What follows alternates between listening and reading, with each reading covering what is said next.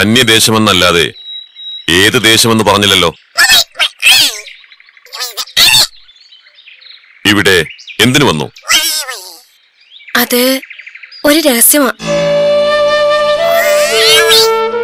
അതിപ്പോ പറഞ്ഞാൽ എന്റെ ഈ യാത്ര വൃഥാവിലാവും. തീർച്ചയായും ഞാനത് അങ്ങയെ അറിയിക്കും.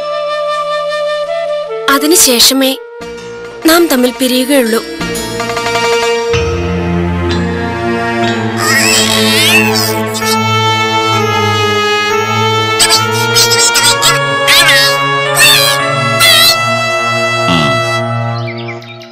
നമ്മുടെ ഈ യാത്രയ്ക്ക് വിശേഷിച്ച് ഒരു ലക്ഷ്യവുമില്ല. എത്തിച്ചേരുന്നിടം തന്നെ ലക്ഷ്യം. തോന്നുന്നിടം തന്നെ ഭവനം. മിണ്ടിയും പറഞ്ഞും നടക്കുക മാത്രമാണ് ഉദ്ദേശമെങ്കിൽ കൂടെ പോന്നോളൂ.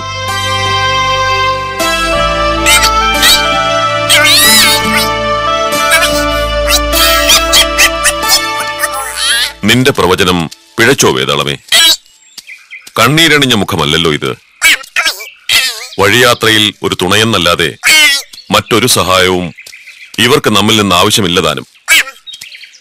നിന്റെ പ്രവചനം പിഴച്ചിരിക്കാനാണ് സാധ്യത. അത് എന്റെ പ്രവചനമല്ല മഹാരാജൻ. ഉൾക്കണ്ണിൽ തെളിയുന്ന ദൃശ്യങ്ങളാണ്, കാതിൽ പതിയുന്ന ശബ്ദങ്ങളാണ്. പിഴയ്ക്കുവാൻ സാധ്യത വിരളം.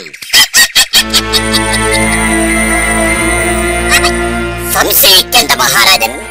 യാത്ര തുടരുന്നതല്ലേ ഉള്ളൂ. അങ്ങ് തീർന്നില്ലല്ലോ. ഈ വേതാളം പറഞ്ഞതൊക്കെയും നേര് തന്നെന്നറിയുവാൻ ഇന്നത്തെ രാത്രിക്കപ്പുറം പോകേണ്ടി വരില്ല അങ്ങക്ക്. യാത്ര തുടർന്നാലും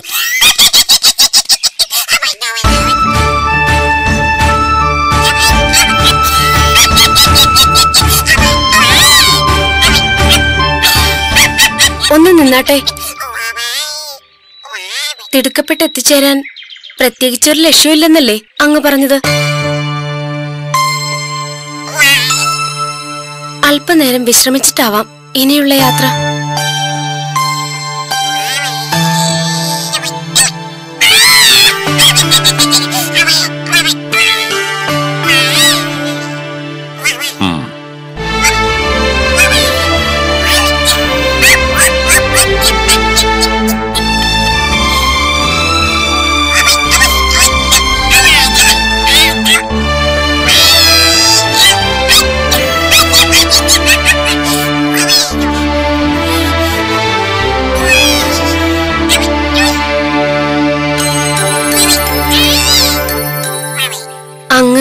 തളർന്നിരിക്കുന്നു.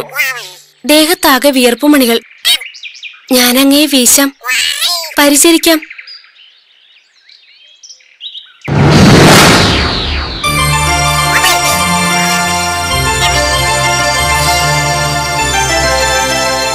തളർച്ചയും ക്ഷീണവും നിനക്കാണല്ലോ. എന്നിട്ടും നമ്മെ പരിചരിക്കുന്നുവോ? അങ്ങേ പരിചരിച്ചാൽ താനെ നീങ്ങിക്കൊള്ളും എന്റെ തളർച്ചയും ക്ഷീണവും.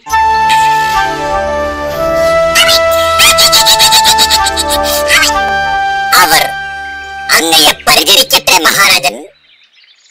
അവരുടെ തളർച്ചയും ക്ഷീണവും നീക്കേണ്ടത് അങ്ങയുടെ കർത്തവ്യം തന്നെയാണ്.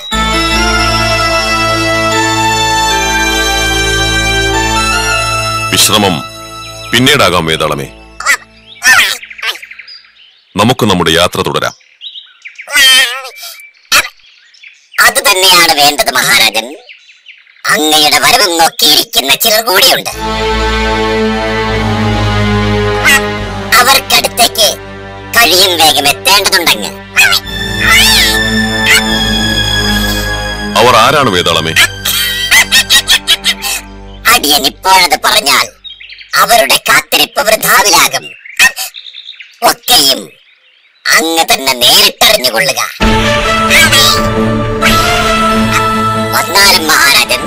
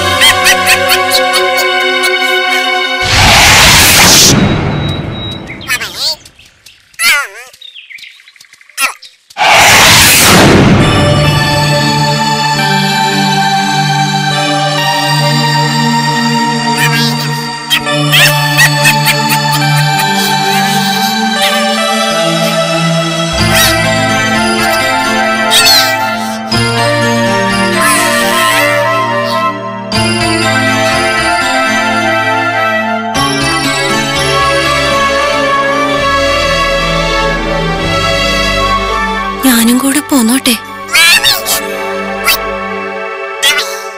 ആരാണ് നീ?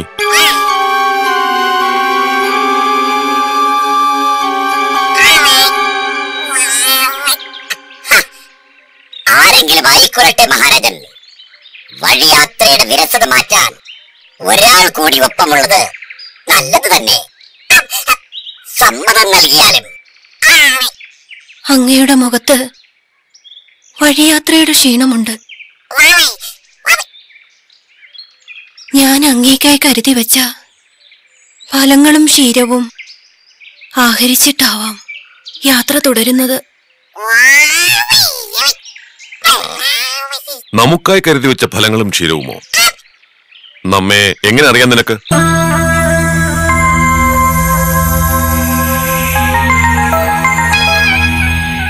ആരാണ് നീ? ആരായാൽ എന്ത് മഹാരാജൻ? ക്ഷീരവും ഫലങ്ങളുമല്ലേ. ക്ഷീണമകറ്റാൻ ബഹുവിശേഷം.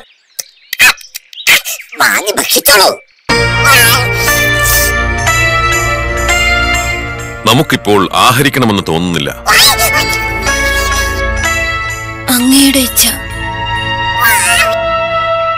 അങ്ങ് നടന്നോളൂ. ഈ പലത്തളികയും ക്ഷീരപാത്രവും ഏന്തി ഒരു വൃത്തിയെ പോലെ അങ്ങയുടെ പിറകെ വരുന്നുണ്ടാവും ഞാൻ.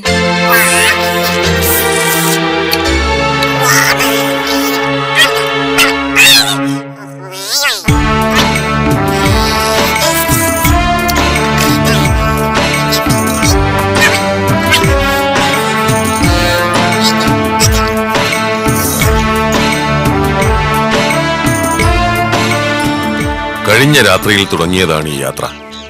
ഒരു പകല് പോയി, പിന്നെയും രാത്രിയാകാറായി. ഈ യാത്രയ്ക്കൊരു അന്ത്യമുണ്ടാകില്ലേ വേതാളമേ?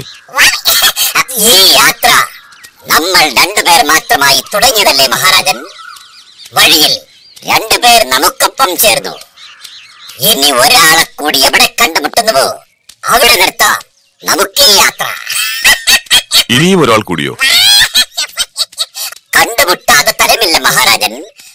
അതുവരെ അങ്ങക്ക് ഈ യാത്ര തുടരേണ്ടി വരും.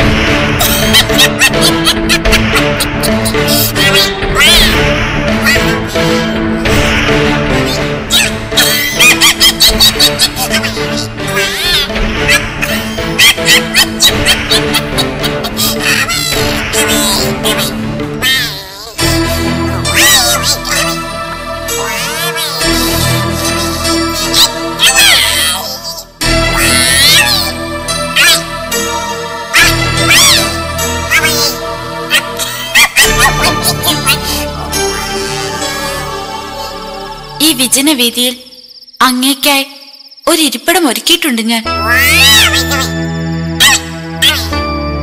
പാദം സേവിക്കാൻ പരിചാരികയായി ഞാനുമുണ്ട്. എന്റെ ക്ഷണം സ്വീകരിച്ച് ആ സിംഹാസനത്തിൽ ഉപവിഷ്ടനാകണേന്ന് ഒരപേക്ഷയും എനിക്കുണ്ട്.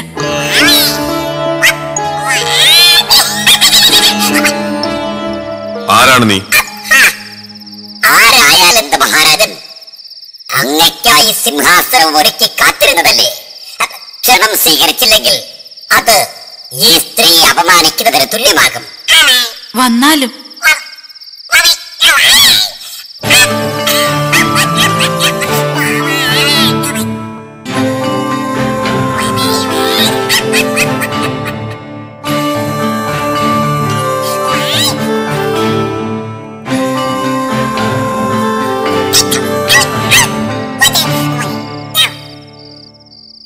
അങ്ങ് ആസനസ്ഥനായാലും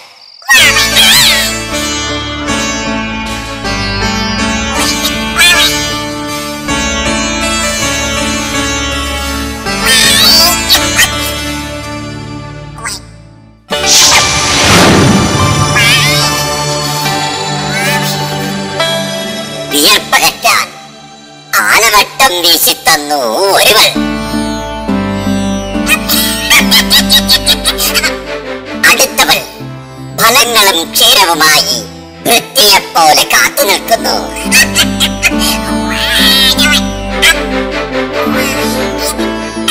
മൂന്നാമത്തെ സ്ത്രീയാകട്ടെ അതിവിശേഷപ്പെട്ട സിംഹാസനവും ഒരുക്കി വെച്ചു. പകരമായി എന്ത് വേണമെന്ന് എന്തേ അങ്ങ് ചോദിക്കുന്നില്ല മഹാരാജൻ? നിങ്ങൾ മൂവരും ആരാണ്? നമുക്ക് വേണ്ടതൊക്കെ കണ്ടറിഞ്ഞ് ഒരുക്കി പരിചരിക്കുന്ന നിങ്ങൾക്ക് പ്രതിഫലമായി നാം എന്താണ് നൽകേണ്ടത്? അങ്ങ് ഞങ്ങളിൽ പ്രീതനാണെങ്കിൽ അങ്ങയുടെ ഉപാസനാമൂർത്തിയായ ദേവിയോട് ഞങ്ങളോട് പൊറുക്കാൻ അപേക്ഷിക്കുക. അതുമാത്രമാണ് ഞങ്ങൾ 3 പേരും അങ്ങയിൽ നിന്ന് പ്രതീക്ഷിക്കുന്ന പ്രതിഫലം.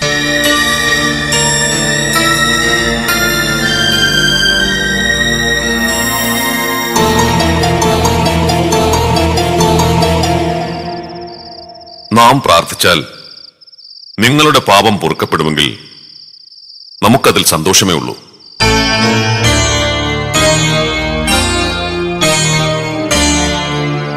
എങ്കിലും ഒരു സംശയം. ആരാണ് നിങ്ങൾ? എന്താണ് നിങ്ങൾ ചെയ്ത പാപം?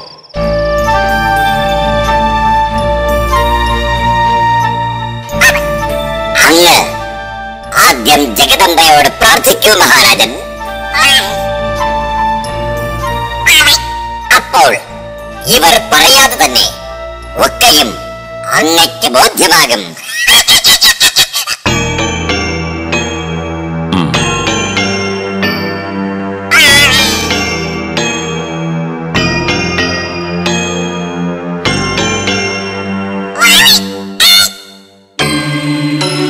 അമ്മേ, ജഗദംബികെ, മഹാമായേ, ഇവർ 3 പേരും ചെയ്തു തന്ന സേവനങ്ങളിൽ അടിയൻ പ്രീതനാണ്. അടിയനു വേണ്ടി ഇവരോട് പൊറുത്താലും.